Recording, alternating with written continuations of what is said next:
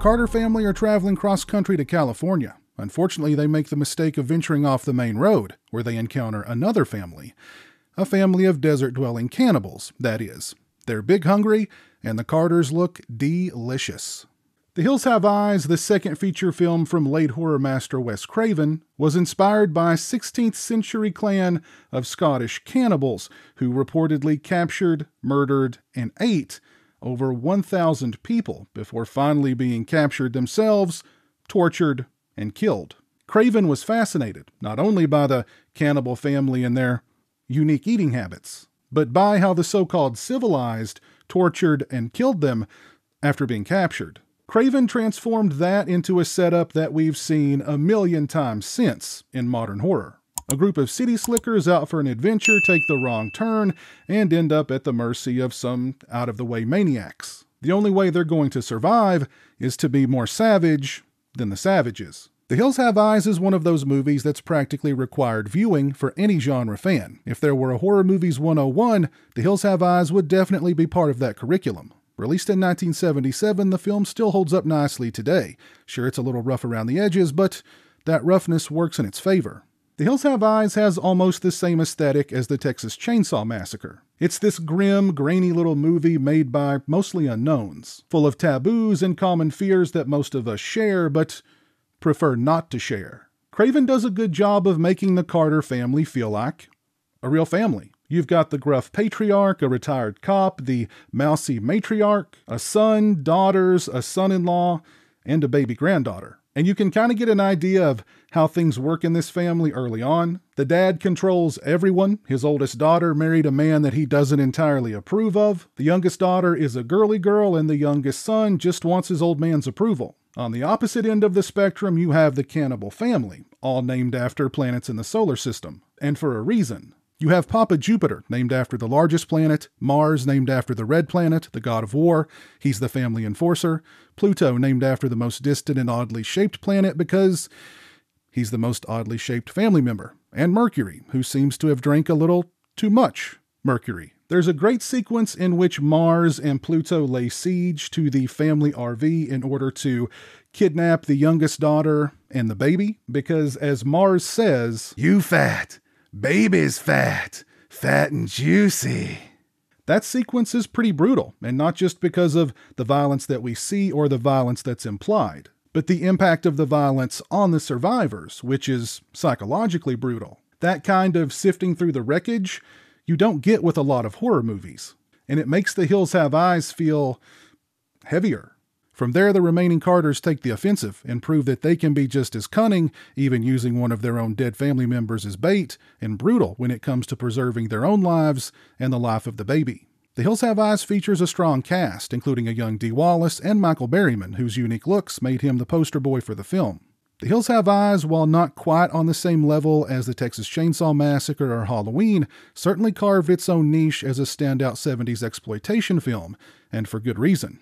In 1984, it spawned a direct sequel, which I've reviewed, but we won't discuss. In 2006, The Hills Have Eyes got a pretty good remake, directed by Alexander Aja, and then 1 year later, there was a sequel to that remake, which we won't discuss. If you haven't seen The Hills Have Eyes, I most certainly recommend it. As far as this new limited edition 4K UHD release from Arrow Video is concerned, first, let's take a look at the presentation. Everything comes inside this sturdy slipcase featuring artwork by Paul Schipper. The slip on the back features the plot synopsis, the list of limited edition contents, bonus features, technical specs, and more. Beneath the slip, we have this image. Here is the case. The sleeve is reversible. On the reverse, we have the original poster art for the film. There is the 4K disc. This release comes with 6 postcards.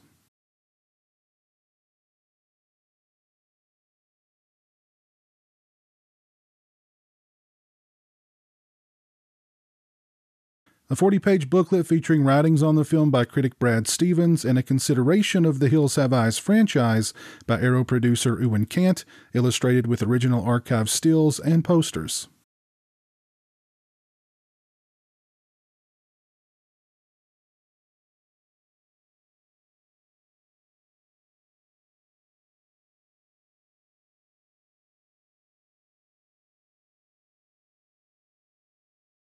And we get a reversible fold-out poster.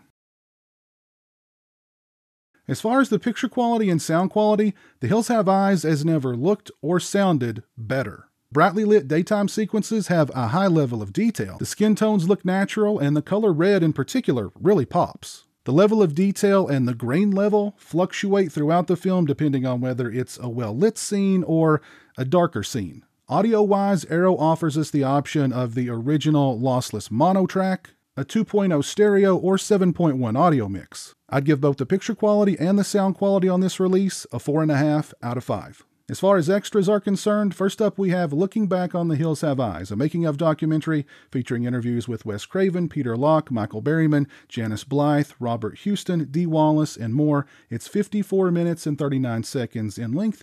Mr. Craven discusses his formative years, giving up teaching to become a filmmaker, meeting Sean Cunningham, and how The Last House on the Left led to The Hills Have Eyes. They discuss the locations, shooting in the middle of the Mojave, the cast, working with limited means, how difficult a shoot it was for all with extreme heat during the day and bitter cold at night, the themes in the film, the film's release, its success, its cult status, and much more. Next, we have A Family Business, an interview with actor Martin Spear. It's 16 minutes and 6 seconds in length. Mr. Spear discusses auditioning for the film, how cold it got in the desert at night, working with Wes Craven, and how great he was. He discusses the fandom for the film, meeting fans at conventions, and more. Next, we have The Desert Sessions, an interview with composer Don Peake. It's 10 minutes and 58 seconds in length. He discusses being a member of a meditation group with Wes Craven, and that's how he got the gig on Hills. He discusses the different instruments used to create the music for the film, Craven not being happy with the music initially, and more.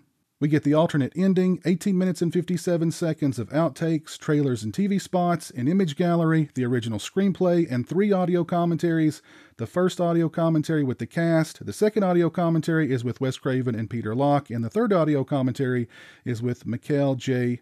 Koven. This is a beautiful limited edition 4K UHD release for The Hills Have Eyes from the fine folks over at Arrow Video. Both the picture quality and the sound quality were fantastic. We get some very nice extras, and it all comes inside this gorgeous limited edition packaging. Again, if you've not seen The Hills Have Eyes, I highly recommend it. This release would be a great way to introduce yourself to the film. If you are a fan of The Hills Have Eyes, this release is a must. Let me know your thoughts on The Hills Have Eyes down in the comments section below. And while you're down there, let me know if you've already picked up this release from Arrow and your thoughts on it. And let me know what your overall favorite Wes Craven film is, too. If you are in desperate need of your very own Bad Michael Myers mask, you're in luck, because I'm currently doing a 50K subscriber Bad Michael Myers mask giveaway. Follow the link in the description and see how you can enter to win your very own Bad Michael Myers mask today. If you like this video, please leave it a thumbs up and share it on social media. If you're not following me on social media, those links are in the description. As always, thanks so much for watching. I hope you all out there are having a great, safe, healthy, happy, and horror movie-filled holiday season. Take care, and until next time, peace. A huge shout out to all my patrons and channel members. I greatly appreciate your generosity and support of my channel. Become a patron today and get early access to videos, have a say in what movies I review, and join me for patron-only live streams. Become a channel member today and get access to exclusive badges and emotes to use when I stream. Those links are in the description.